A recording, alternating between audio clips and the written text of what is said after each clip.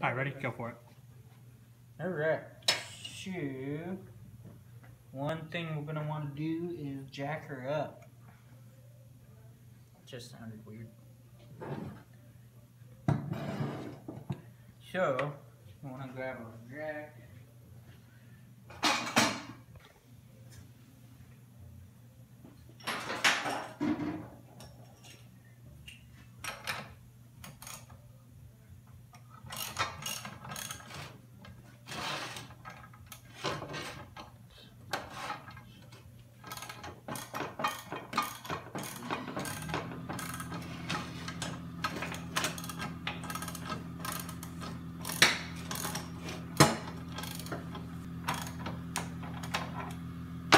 We got it jacked up, throw it in gear.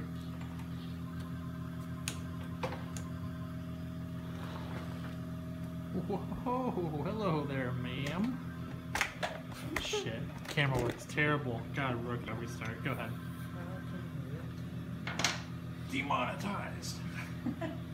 We're not monetized yet, so we can say whatever the hell we want. Oh yeah. You can curse like a sailor if you want.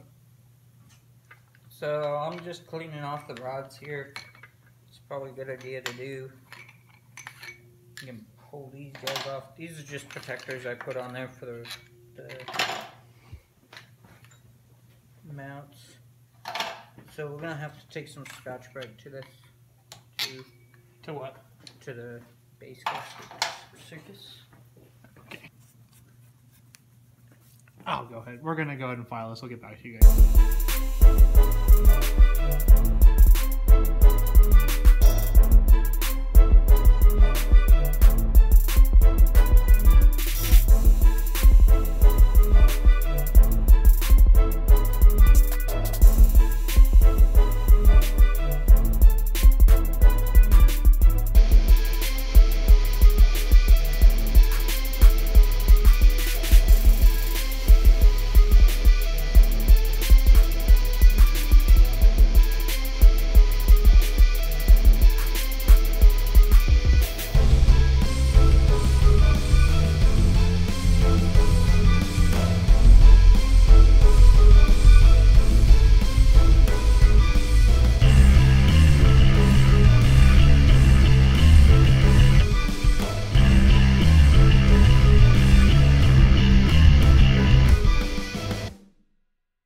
Alright, there you go for it.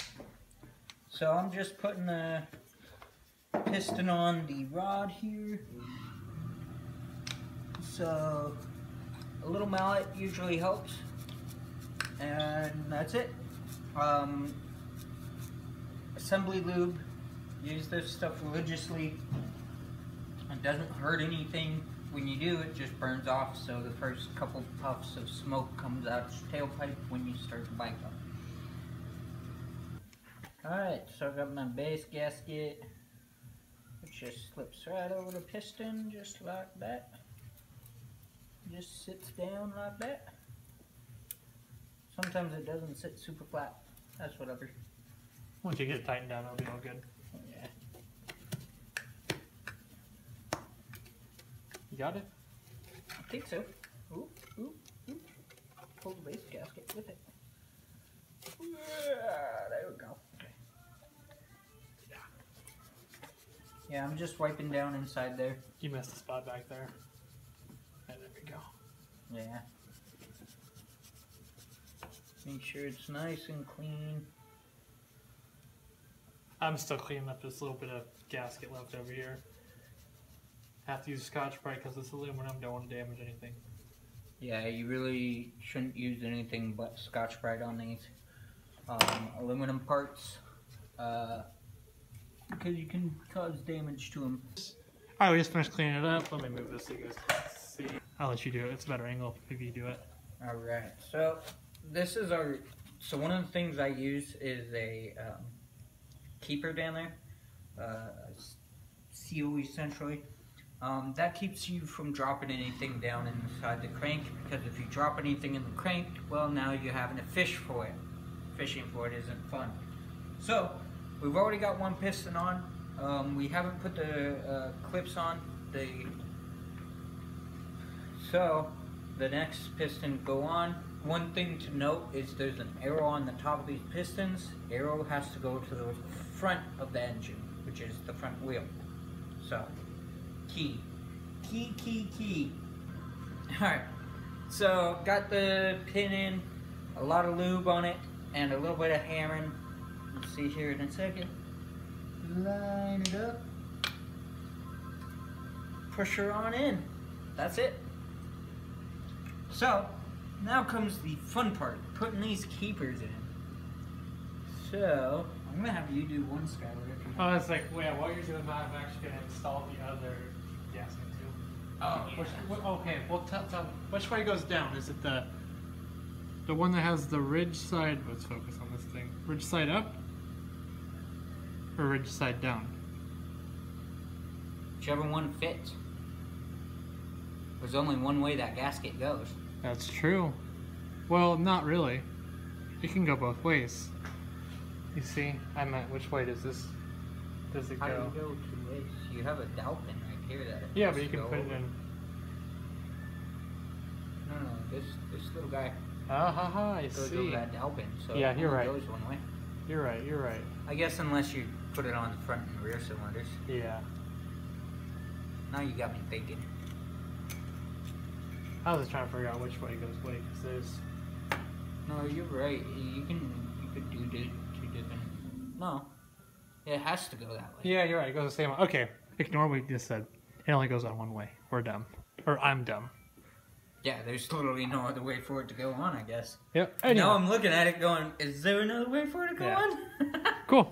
Alright, Well, now that that's out of the way. Alright, go for it, Tyler. Oh, you're holding it. Alright, let's do it. So you got your ring. You got your hole that you gotta go in. And then, so, this is a tricky sucker. Let's see, where's my screwdriver? Hold on. Oh, the small one? I put it back in the toolbox. My goodness. That's a good idea, by the way, people. Always put your tools back. So, what I do, I put my finger right in the middle of it. That way I know I'm not going to lose that sucker. Because it would really suck to have that guy fly out on me. And then, you just kind of walk her in. It's really hard to record this. It is. Hold on. So we just put the foam back in because he doesn't want the little keeper to fall in there. Nope.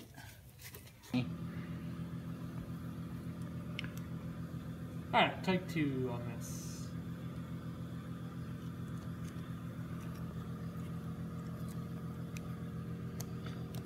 There we go, that's probably a good way to do it right there.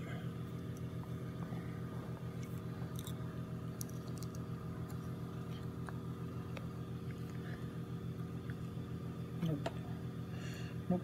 Get me a better screwdriver. Tyler's having issues. He's got to get the big boy screwdriver out. Oh, it works better. Wish we get some more light in there. So, now I've got that in.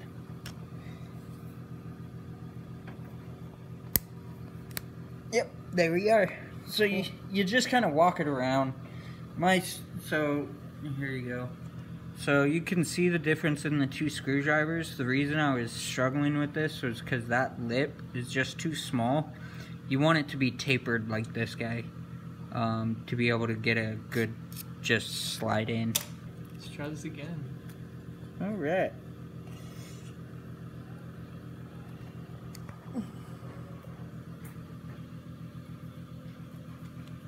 You guys get the idea. There's so many innuendos here, though. Some days I find myself saying it under my breath, just like, that's what she said. My boss every now and then won't hear me, and he's like, what'd you say? And I'm like, no, don't worry about it. He's like, you sure? I'm like, yep. You got them big jugs. Alright. So, now, pull this sugar out of there again. Alright, so what you doing there, Tyler? He's about to hone the cylinder. I'm about to hone the cylinder. In reality, all we're doing is cross-hatching, so we're not actually honing. Can you tell him how to hippie man? So, you gotta put lots of lube in there, though. You don't ever want to cross-hatch dry. That's just a bad moment waiting to happen.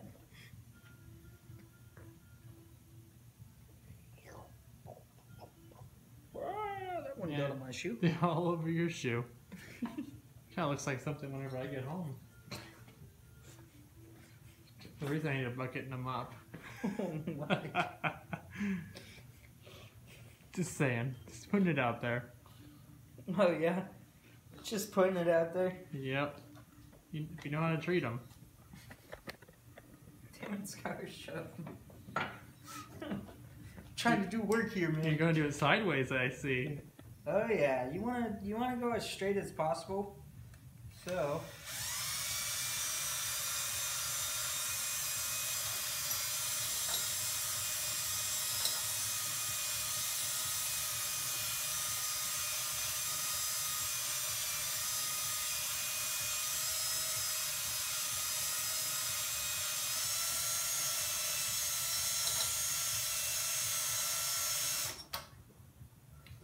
only about 10 seconds. That's all I do. So, I don't know if y'all can see too well, but we've got a nice cross hatching going. Yeah, it's kind of hard to see. No, not really. What about flash? Maybe No, flash. here, point it towards the light.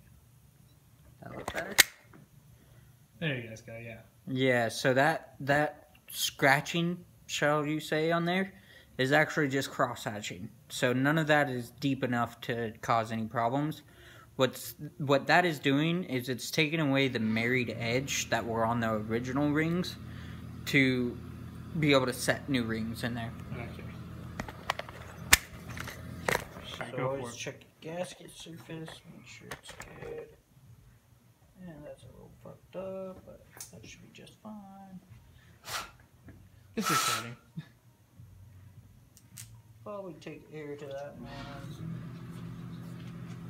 A lot of different kinds. That's a ring compression tool, by the way. It didn't record when he said that. Uh-oh. So ring compression tool. So yes, it looks a little weird. You may be used to this kind here. You may be used to this kind where it's completely flat and all that fun stuff. These kinds are great for big, long stroker motors. In other words, car motors. For these Harleys, it's a little hard. I mean, you can see the amount of play I have, and that doesn't even clear the piston. So, not to mention, these guys usually don't come all the way apart, so you can't get them out because you're putting the piston, you're not putting the piston on, and then, so, yeah.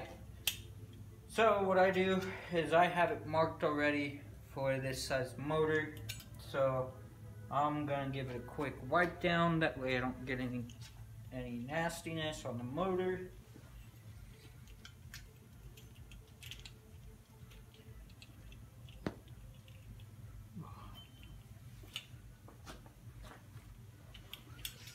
Alright. And what I like to do is I like to start with the rear cylinder, just because you usually disassemble with the front first and then reassemble with the rear. And so, what are those other pistons? You want to hear me? What are the other pistons? What, the rings? Yeah. Here.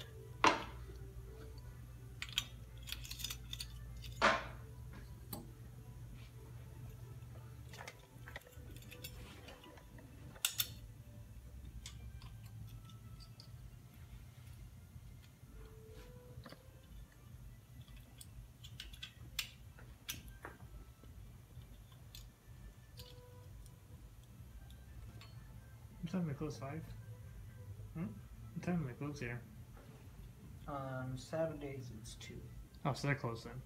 Yeah. Oh, okay.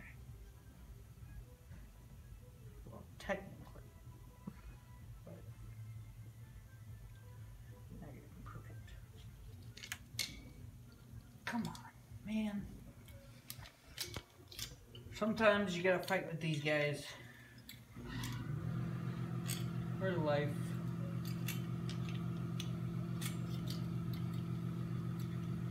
Some people put the pistons inside the jugs before they install them. I don't usually, because this way I know that I'm not going to undo it on accident.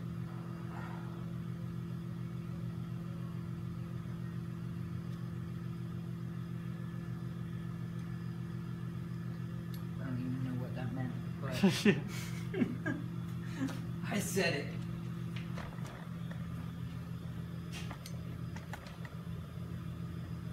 Alright, you want to hand me not that jug, this jug. Do you know which one's the rear on that? Huh? Or did you mark it? Yeah, I marked it. So usually, let me go look real quick.